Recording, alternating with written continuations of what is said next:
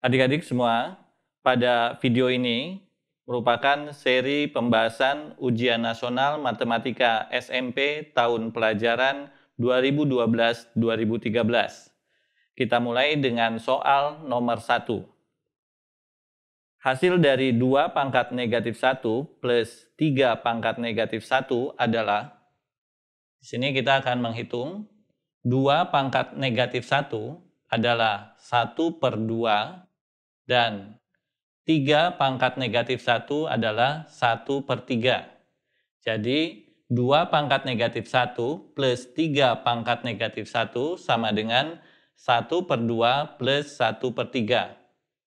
Di sini kita akan menyamakan penyebutnya. KPK dari 2 dan 3 adalah 6, kemudian 3 kali 1 plus 2 kali 1. Maka 3 tambah 2 adalah 5 dan penyebutnya 6. Jadi setengah tambah 1/3 sama dengan 5/6 atau 2 pangkat negatif 1 tambah 3 pangkat negatif 1 sama dengan 5/6. Demikian pembahasan soal nomor 1.